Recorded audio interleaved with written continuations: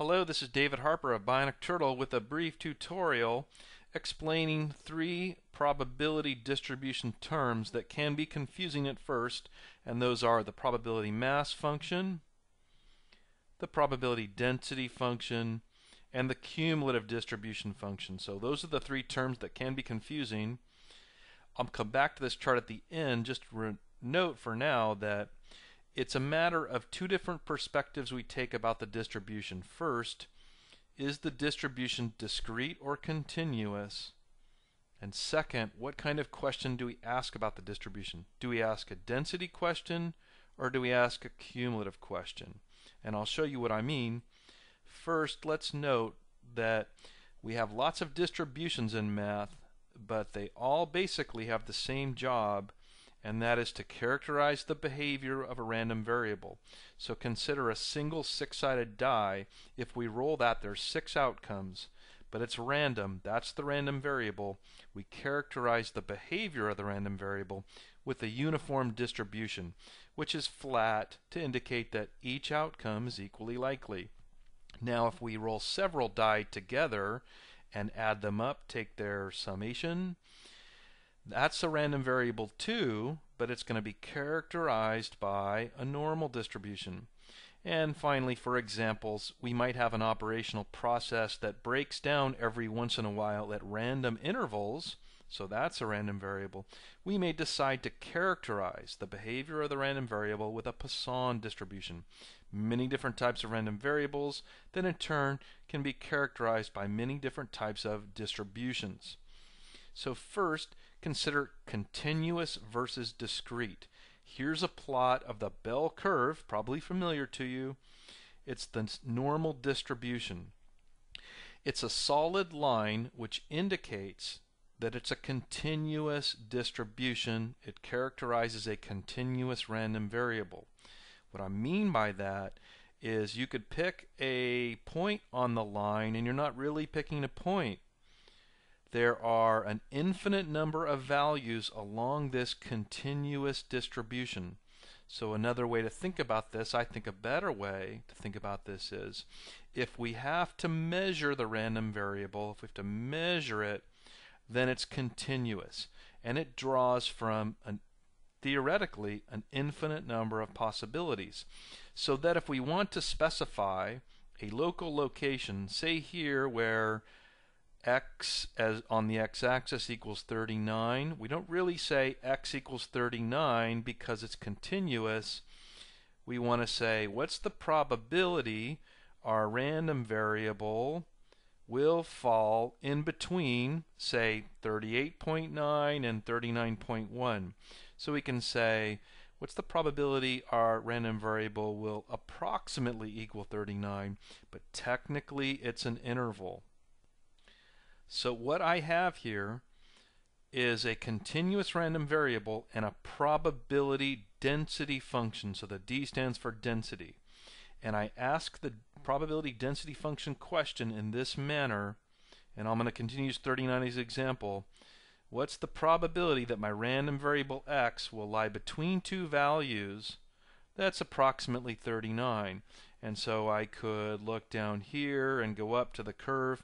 I pick a lower bound and an upper bound. I slice this curve really, and you can see I'm going to get some percentage. It's going to be a little above 2%, it looks like. That's my probability density function. It gives me the local probability of an approximate outcome for the random variable. Now instead, consider my random variable might be something like a coin toss. I flip a coin, I'm going to get heads or tails. If I flip a heads, I'm going to call that success. I'm going to flip it 10 times. That means before I start, I know I can get anywhere from 0 heads total to 10 heads total. Notice I can count those outcomes. This is a discrete random variable, and it would be characterized by a discrete function. And I think the better way to think about that is, remember we said the continuous had to be measured, but my discrete can be counted. If I conduct 10 trials, I'm going to have 0, 1, 2, 3, 4, 5, 6, 7, 8, 9, or 10 successes, or 10 heads. But I'm not going to have 5.5. I have discrete outcomes. They can be counted. They're drawn from a finite pool. And notice this time I don't really need to specify an interval. I can say, what's the probability that my random variable x will be equal to exactly 3? It's not really approximate, it's exact. And now instead of a probability density function, I have a probability mass function. I still asked a question about a local outcome, but it was of a discrete function that characterized a discrete random variable, so it's a PMF instead of a PDF. So now we've explained our first distinction. It was continuous versus discrete. The distribution, we don't have a choice about this. The distribution characterizes the random variable. That random variable is either going to be continuous or discrete. Continuous is measured, discrete variables are counted. Continuous draws from an infinite pool of outcomes. Discrete has a finite number of outcomes. Examples of continuous are distance, time, asset returns, typically in finance because it's convenient to do that. Discrete examples, an example in finance would be a default on a bond, as in it's either going to default or it's not. 1 or 0, not in between. And we might characterize the frequency of loss with a discrete random variable and therefore a discrete function. Now let's just look at the other dimension, which was discrete versus continuous.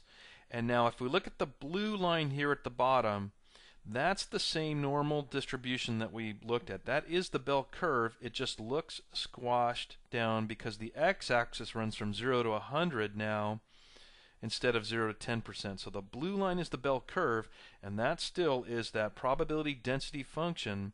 So in other words, we can ask, what's the probability of a random variable being equal to approximately 39? Well, it's somewhere here at about 2%. That's the local question, in this case the density question. Now what if we instead asked, what's the probability that the random variable will be less than or equal to 39? That's the only difference here. I went from from approximately equal to less than or equal. In that case, the probability is the total area under the curve to the left in this density function as a percentage of the total area under the curve. Well, I've described that here with the purple line. So at about here at 39, we're somewhere at about 15%.